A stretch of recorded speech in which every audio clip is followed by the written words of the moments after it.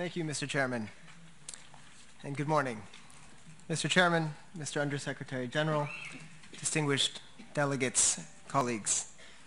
This year of anniversaries at the United Nations provides us with an opportunity for deep and thoughtful reflection.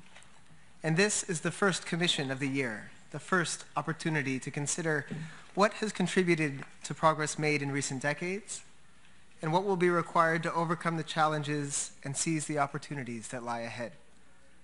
25 years ago, the World Summit on Social Development took place at the height of optimism about the future of the international order. Its landmark declaration advocated principles that remain unsurpassed even today. That social development and social justice are indispensable for the achievement and maintenance of peace and security, that societies must respond more effectively to the material and spiritual needs of individuals, their families, and the communities in which they live. That all individuals, especially those living in poverty, should exercise the rights, utilize the resources, and share the responsibilities that enable them to lead satisfying lives and to contribute to the well-being of their families, their communities, and humankind. Since that time, sustained progress toward the Declaration's central objectives of eradicating poverty, unemployment, and social exclusion has remained stubbornly elusive. A fundamental question thus faces those of us committed to the vision of social development. What will be required to overcome the obstacles that stand in the way of realizing those noble aims and aspirations? The drafters of the Declaration knew that the progress of any society cannot be divorced from the health of the relationships that sustain it, between individuals, communities, institutions, and nations. Today, those relationships unfold in a context of unprecedented interdependence. Challenges are increasingly planetary in scope, and growing numbers have therefore concluded that humanity ultimately rises or falls as a single global family, and that the good of the part is now most lastingly and reliably achieved by working for the good of the whole.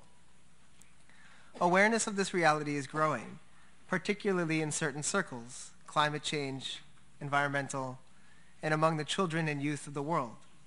Yet UN spaces are often characterized not by recognition of our common humanity and our shared destiny, but by a culture of negotiation where national interest is paramount.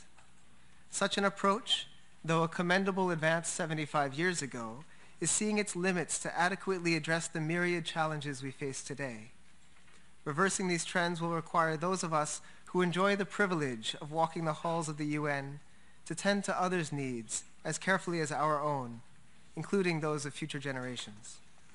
This, to me, is the heart of what the Copenhagen Declaration was saying. Its authors, advantaged as they might have been, were able to draw on the spirit of that historical moment to give voice to the well-being of populations who, up to that point, had received little attention. To transform personal and national motive is essential, and it will need to be accompanied by an equally robust transformation of institutional systems and structures. For many, inaction on global inequalities, fueled by the continuing inclination to accumulate more material resources than perceived rivals, is emblematic of the limitations of the current order. Arrangements of all kinds will therefore need to be reimagined in the context of humanity as a single, albeit diverse, whole, each part contributing to its functioning and each deriving benefit from its well-being. The vital spirit of universalism and human solidarity that infuses the Copenhagen Declaration makes clear that the commitment to the oneness of humankind, with all its attendant implications, must be the starting point for all deliberations truly concerned with promoting the well-being of humanity. This is the necessary foundation for lasting progress. Dear colleagues, this year's commission is, for the first time, squarely addressing homelessness, a challenge facing countless communities around the world. The Civil Society Declaration, involving input from civil society the world over, makes two clear requests. The first is to adopt a clear and universal definition of homelessness. Without such a definition, it is hard to measure, analyze, and assess homelessness in a given area. It is even more difficult to ensure that learning and insights generated in one community can be applied to another.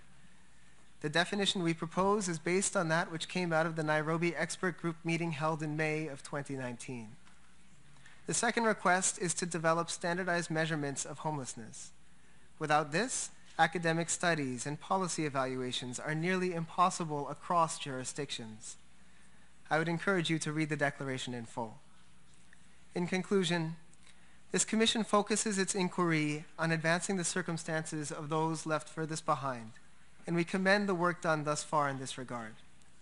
However, in light of the circumstances in which the world finds itself, we wish to encourage member states to find ways to use the tools at hand, such as this very body, which could and should be called upon to do much more, and to take advantage of this 75th anniversary to consider new approaches to accelerate the implementation of Agenda 2030 and to contribute to the decade of action and delivery for sustainable development.